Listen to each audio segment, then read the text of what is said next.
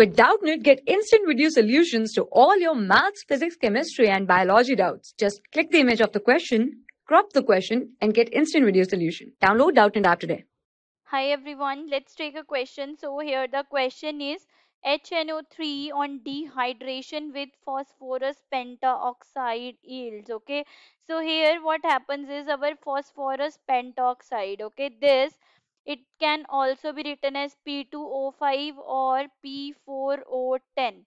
Okay, it can be also written as P4O10. Mainly it is represented as the P4O10, and it is the powerful dehydrating agent.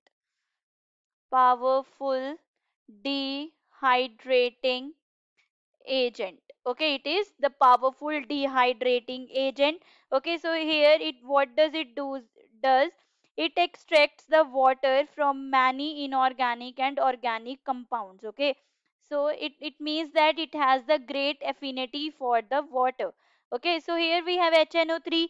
So here if we will see, we have the reaction, sorry, here we have the HNO3 plus P2O5, because we have to use phosphorus pentoxide.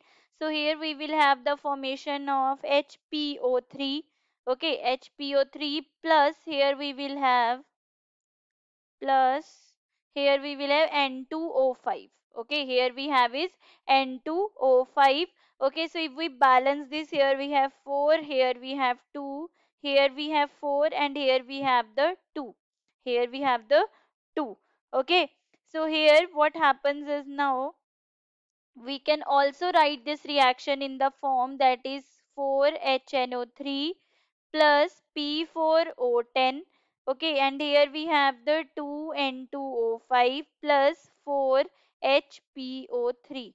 Okay, it can also be written as the in this way. Okay, it can also be written in this way. Okay, here this is our metaphosphoric acid. Okay, it is our metaphosphoric acid. It generally exists in the polymeric form. Okay, it exists in the polymeric form, but its name is the metaphosphoric acid. Okay, so here it means that we have the formation of N2O5 and HPO3.